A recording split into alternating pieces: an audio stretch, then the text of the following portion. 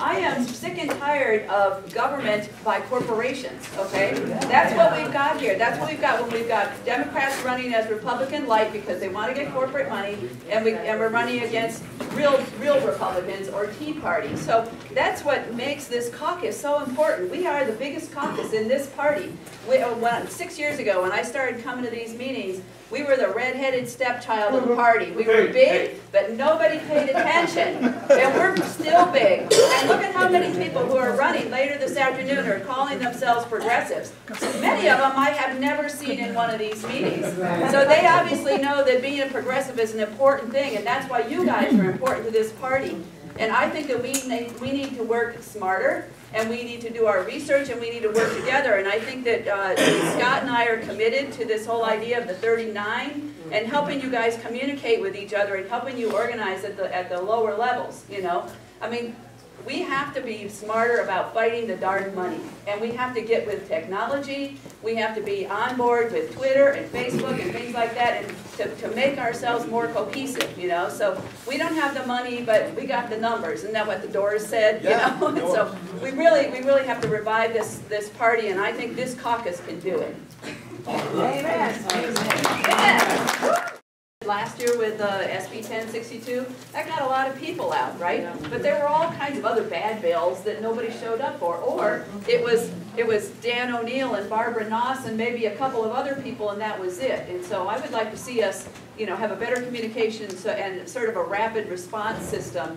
One of the things that I was talking with Mariana Spear, is Mariana still here? No, she's at another meeting. Okay, so Mariana Spear is with LD10, and LD10 is having Arizona Advocacy Network come down to Tucson to sign up a bunch of people on that automated system where we can comment on bills. You don't have to drive to Phoenix anymore to do that sort of thing. And so I would think that people in Pima County, we might want to latch on to what LD10 is doing, and maybe other counties would want to do that also, or other LDs, because if we can start deluging them with comments, you know, like, for example, Len Clark on our Facebook page the other day, he was at one of the financial institution committee meetings, and they're getting ready to dole out cash with in sort of low interest or no interest bonds. And it's like, is that governing in the interest of the people? No, we don't have cash to give away to more people who just want to start up some random business.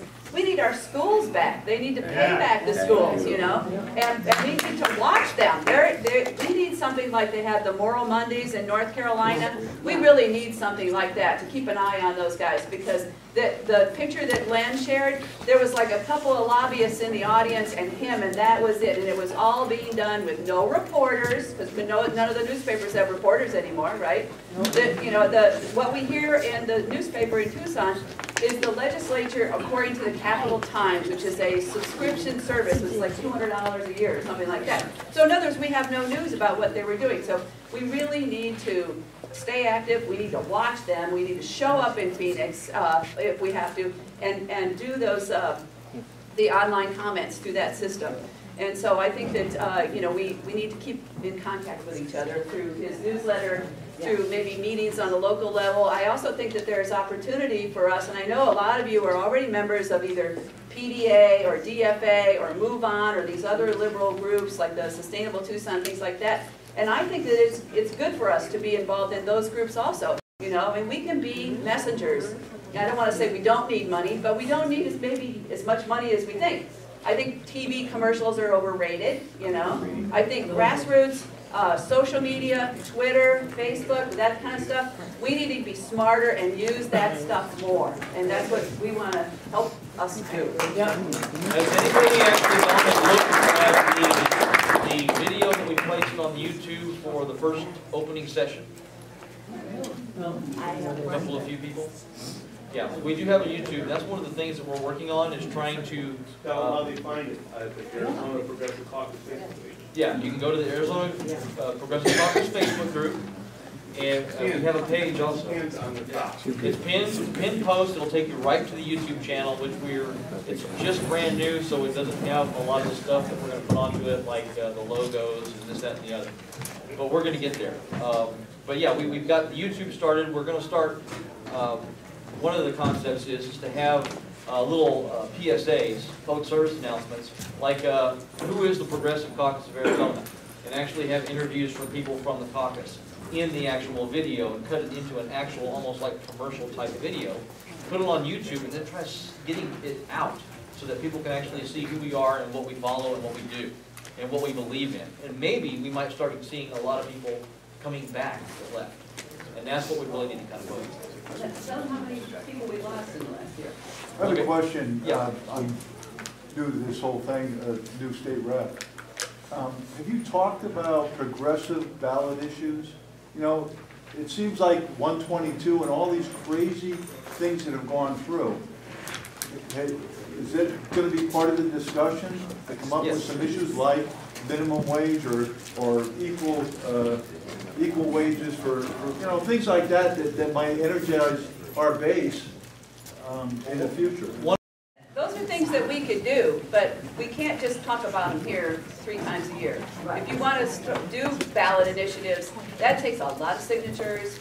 The signatures are based on like how many people voted in the last election, and since there weren't very many people voted, you don't need as many signatures to get something on the 2016 ballot. Right.